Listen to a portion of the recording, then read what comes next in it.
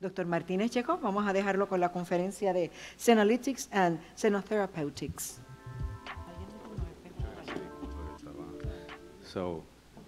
This is a last conference of the day. Afterwards, we're going to have a Q&A with the speakers, and then we're going to have a cocktail if anyone wants to join us. So I'm going to be talking about senolytics and senotherapeutics. I know Dr. Lee mentioned some of it in his talk, but I think it's very important to just go into a bit more detail in terms of, these upcoming emerging strategies. So let's talk about cellular senescence. Let's talk about senolytic compounds, review some of the clinical data. We have clinical data in this too, and then just detail how we can integrate senolytics, senotherapeutics into our practice. So again, aging process, it's a gradual process of cellular, organ, and tissue and organ dysfunction, sort of a hierarchical process. So everything starts not working at the cellular level, and then obviously that translates into tissues and organs.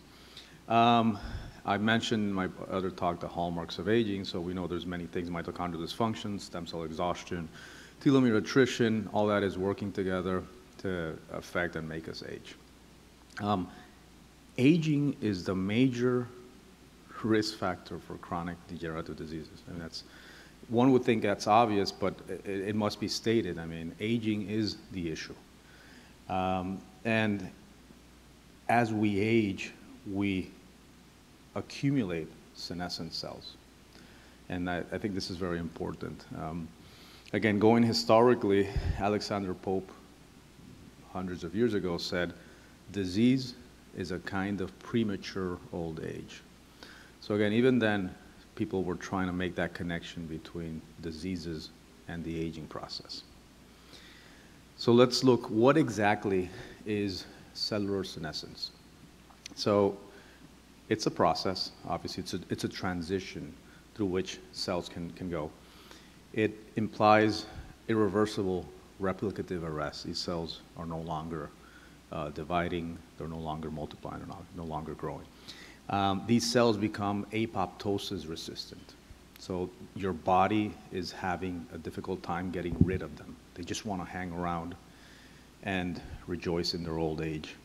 And these cells acquire something that's called senescence-associated secretory phenotype, SASP. So the SASP profile of senescent cells is part of the problem. This makes them, they become pro-inflammatory, they recruit locally, they start recruiting other cells to make them senescent. So it's a vicious cycle that starts at that level. One of the things that we see, and I'll talk about this, but these senescent cells, they start accumulating certain waste products. So, for example, B-gal is one of the things we measure, and that's something that's accumulated in old cells and not in healthy, normal cells. Some other expression of proteins, P12, P21, P16, and others. So we know that these cells have certain characteristics that make them different from healthy multiplying cells. When this happens, they get to that point where obviously growth is stopped and functioning decreases rapidly. So again, our bodies need to have healthy dividing cells all the time. And as this happens, when they stop that, they basically stop a lot of their functions. And that basically drives aging more so. The SASP profile of these cells is accelerated. It damages the extracellular matrix. It accelerates fibrosis. It inhibits stem cell functioning. That's another thing. Senescence inhibits stem cells and actually promotes stem cell exhaustion. So not only do we have old, non-functioning cells, but then our stem cells cannot work properly. So, I mean, there's, different ways that we can start looking at how to target SASP, senescent-associated secretory phenotype. And I'll get into that a bit more, but I think some of the slides maybe not in the proper order. I apologize for that. Not sure why. But anyway, when we have senescent cells, if we look at the cascade, we first need something to cause harm, some sort of effect that will damage the cell. It'll drive the cell into this process where there is a point where the cell can still be rescued and not become senescent, but then there's a point of no return. So that's one of the problems here, that once these cells become senescent, so far we either eliminate them, we try to kill them, or they hang around. We don't have the capacity. I mean, it's being studied. There's some senescent reversible therapies that are being investigated right now, but we still don't have them available. So right now, clinically, what we do have is the use of senolytics. But before I go into those details, there's multiple biomarkers that can be used to look at senescent cells. Okay, like I said, one of the most recognized markers is sp-gal, beta-galactosidase accumulation in lysosomes. But there's also p16, p21, and then other SAS profiles. We currently have some labs that can do this sort of assay. So you can literally draw a patient's blood, send it to one of these labs, and they can give you a report showing b-gal concentrations, activity, compared to healthy controls, and then see the sort of burden, senescent cell burden, that your patients may have. And obviously, at any given time, any given point, we're all going to have some senescent cells hanging around. It's just a matter of the balance. When we have an excess of senescent cells, that's when things happen. Now, when we talk about senotherapeutics, senolytics, it's an early stage field. There's a lot of growth in the longevity space in terms of companies studying senotherapeutics, senolytics, senostatics, xenomorphs, and they're all looking at targeting senescent cells, some of them eliminating them as senolytics, some of them inhibiting them, just keeping them quiet, not non-functioning. Some of them are looking at blocking the SASP component. So it's actually, there's a lot of stuff that's being studied right now. And it's also important to know that there's differences between senolytics and senostatics. So senolytics are compounds that will actually kill the cells. Senostatics suppress the functioning and growth of these cells and the recruitment of these cells. So that's a very important, again, terminology, but we'll see how it's and why it's different, right? So let's look at clinically options, for senotherapeutics in general, okay? I mentioned this before, metformin. Okay, it's extremely well-known anti-diabetic drug. It's been in the market for decades. It increases mitochondrial ADP-ATP ratio. It modulates AMPK. It's a downstream mTOR inhibitor. And, there's evidence supporting its use in pre-diabetic populations, and we're getting to that point where we may want to, because of the trials, we may eventually be using metformin with healthy populations. And I know a lot of you have prescribed metformin. So metformin works at it modulates AMPK from a signaling perspective. This is one of the important proteins there that has to do with aging, tissue, cells, protein growth, cell growth. And downstream, it'll affect mTOR. So we know that mTOR inhibitors like rapamycin and such go directly into that, but metformin does it in a sort of indirect manner. As I mentioned, it's been studied for many decades. It's a safe pharmaceutical, and now the studies have backed its use for age-related purposes. And this is a trial I was talking about. You can research this. It's a TAME trial. It's called Targeting Aging with Metformin. This is a nationwide 6-year clinical trial. Over 3,000 individuals will be part of this. It's led by Dr. Neil Barzilai from it's in New York, Einstein Institute of Medicine. It's one of the universities in New York. I forget where he's working at. But this has the potential to see if aging can be treated as a chronic disease, and it has a huge potential as to how we look at aging. And again, there's a lot of implications because medicine is constantly changing. We know that. And there's a lot of implications when, from a regulatory perspective, things change. I don't know if you guys remember, but a few years ago, obesity was not considered a disease. You guys remember that, when obesity was just a condition but not a disease? So, and then suddenly, when it was finally recognized as a disease, we started having all these new drugs, all these new combinations. So the formal recognition of disease states drives not only regulatory, but it drives innovation, because then, there's an additional incentive into looking at a particular intervention. So I am, pretty confident that in the next few years, we will recognize formally, again, aging as a disease. So for the TAME trial, they're looking at doses from 500 to 2,000 milligrams. Usually, when I start patients on metformin for longevity purposes, I usually go on the slower doses, and we do combination therapies with other drugs and nutraceuticals. But there's no optimal dose right now as to what would be that for metformin. Another important drug in terms of senolytics is rapamycin. It's been approved for a while as a transplant rejection drug. I think it's used or was used as a code for coronary stents, and also was used to treat rare diseases. It has immunosuppressive, anti-proliferative, and anti-inflammatory functions. Paradoxically, again, the lower doses and the changes, it can have immunostimulatory effects.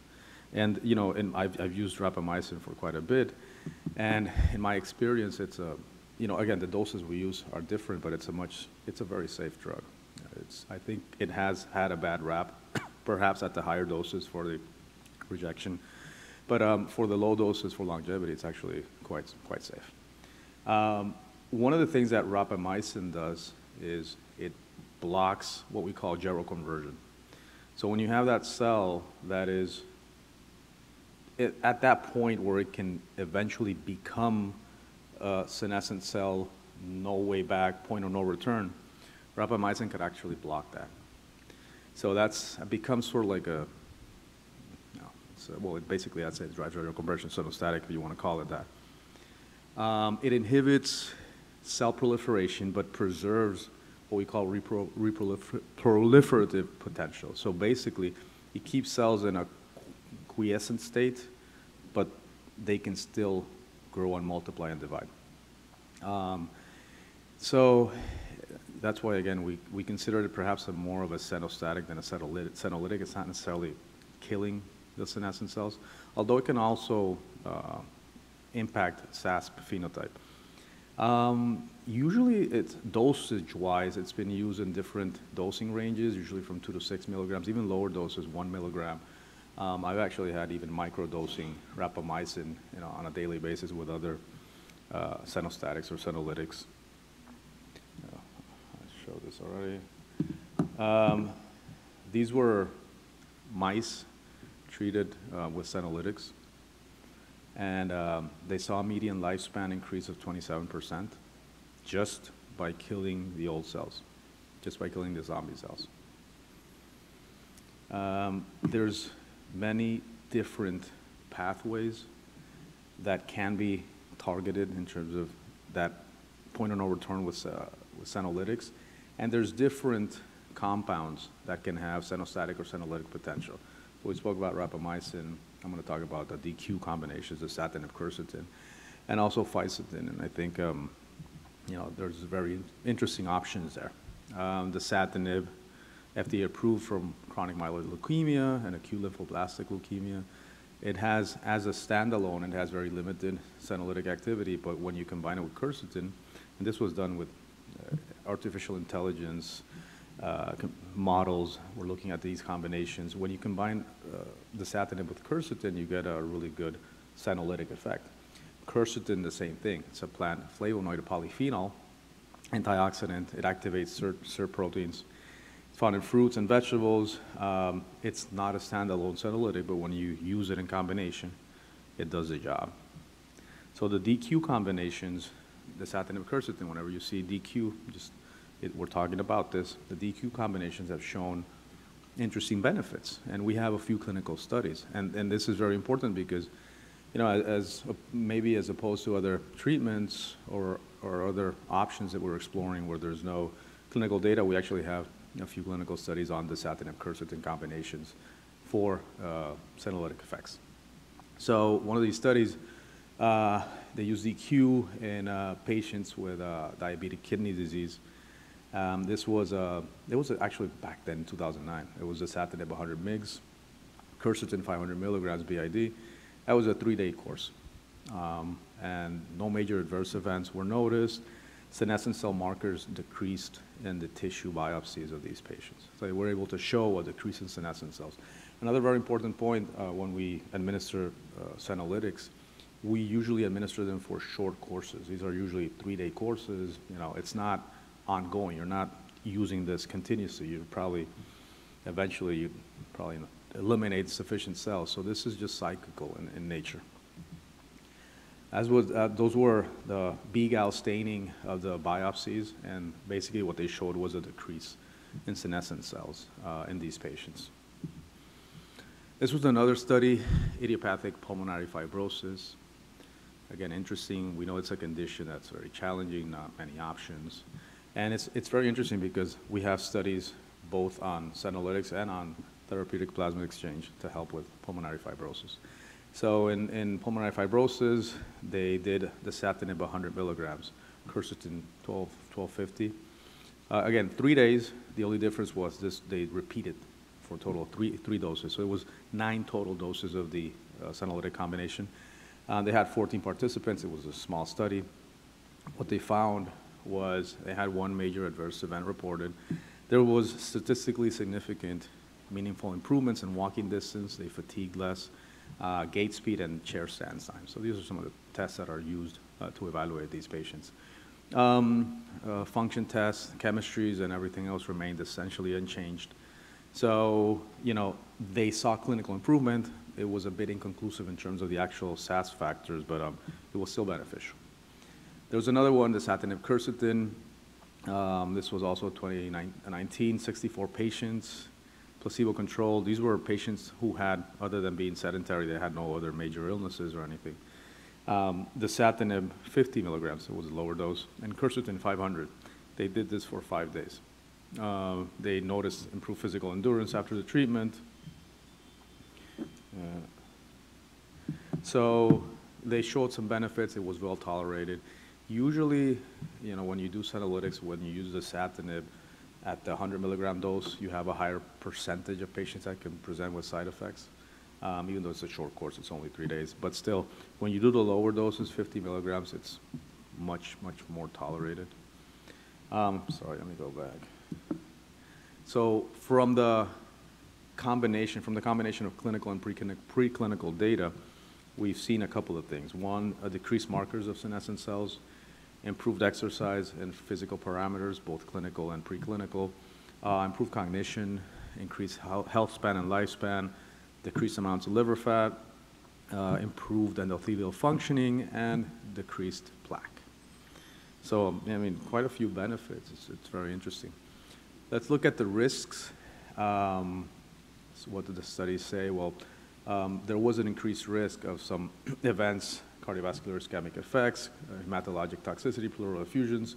But again, most of these side effects were relatively mild and tolerated. Most of the times what patients will probably experience, if they experience side effects, it's not that not everyone experiences side effects, but if they do, they'll probably experience either GI, nausea, diarrhea and stuff, or just like flu-like symptoms. They feel tired, they feel like they're coming down with a cold. So those are the most common side effects with patients. And again, this was the actual side effects reported in the clinical data, in the clinical studies, were done with really sick patients. So that's also something to consider. Most of the patients you might consider using with this probably will not have pulmonary fibrosis or chronic kidney disease or whatnot. So just things to look at. Fisetin comes from the strawberry. Well, it's present in multiple different plants, but it's a high concentration in strawberries. It's a flavonoid, a type of polyphenol. It's also a SERT activator, so SERT2 inactivator. Fisetin does that much like resveratrol, although probably better. And it's similar in structure to quercetin. Okay.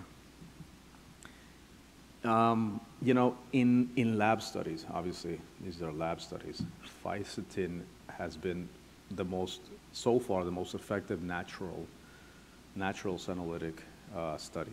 So it's beaten just a lot of these. Let me see if I have it there. Nah, it's not here, but it's beaten resveratrol, quercetin, and all the others as a standalone therapy. Potential is pretty good. You got it there. Yeah, it's EGCG, luteolin, fisetin, resveratrol, quercetin. So fisetin was the one that decreased senescent cells the most. Mice fed fisetin late in life lived 15% longer, and controls. That's pretty significant. They also noticed increased glutathione production.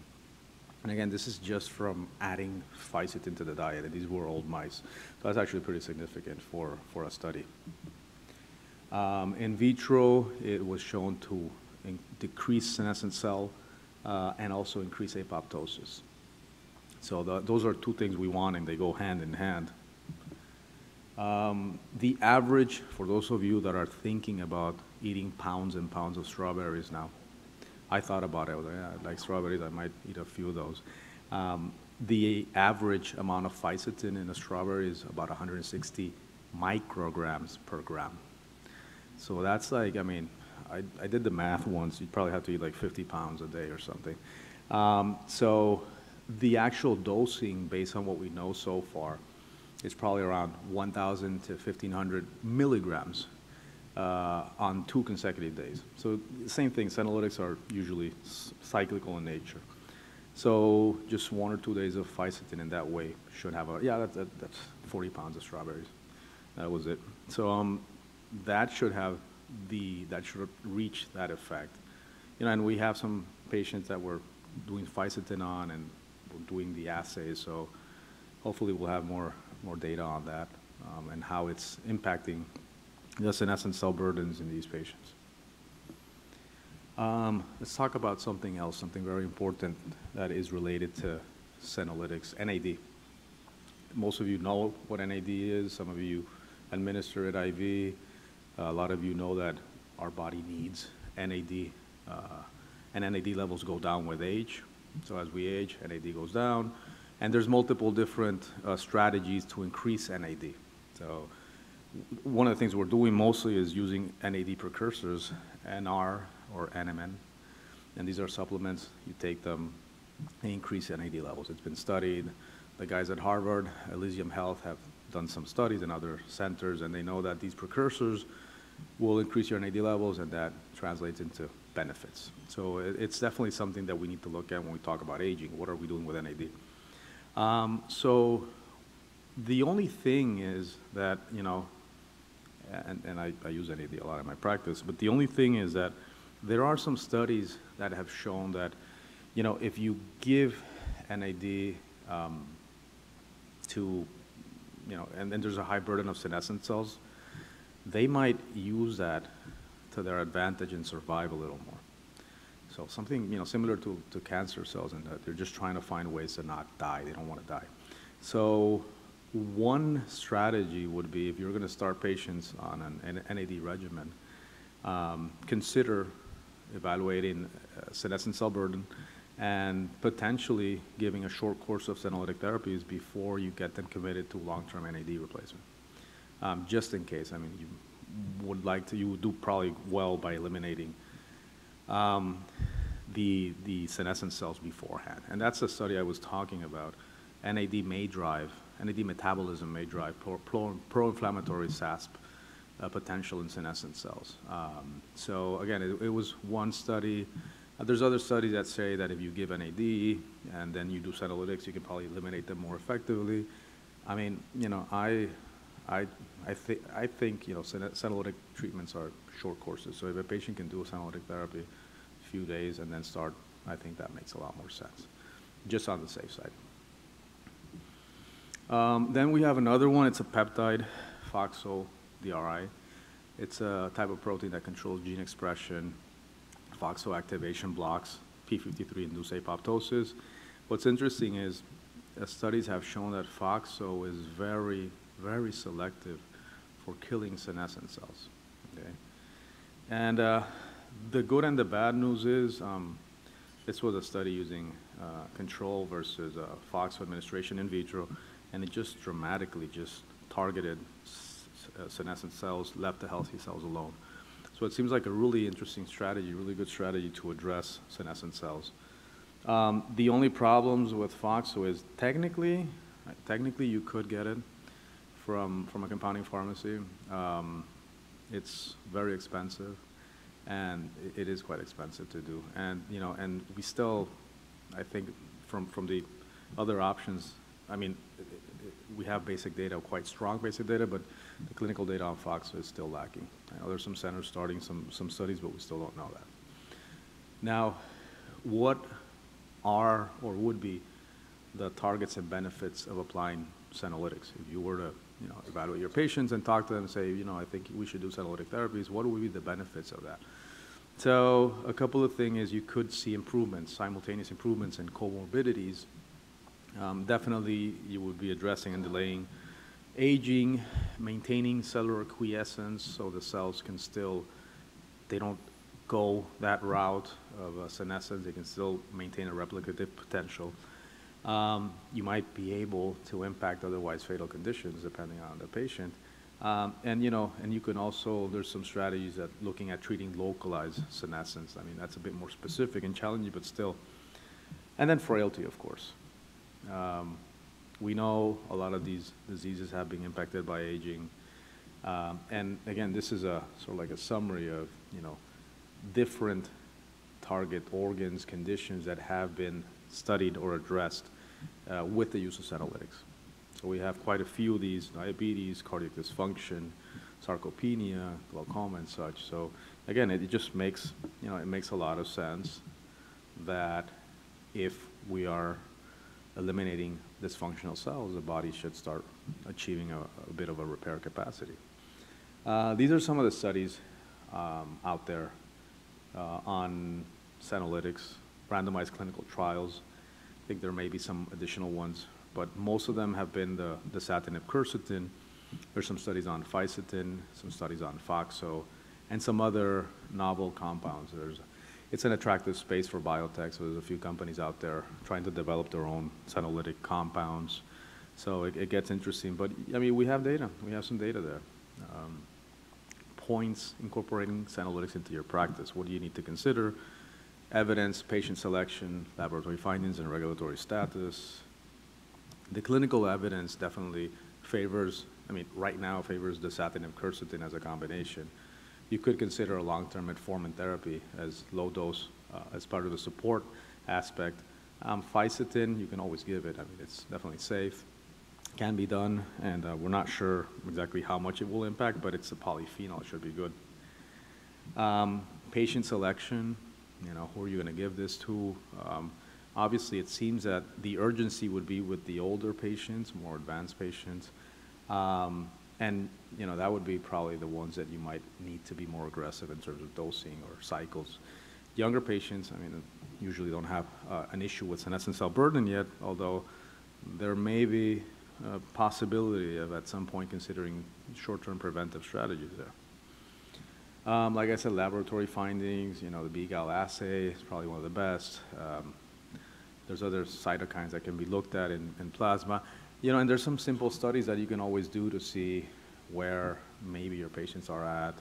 You can check, for example, you can do a CD4-CD8 ratio that's been studied clinically in older populations, and inversion of the CD4-CD8 ratio predicts mortality in elderly patients.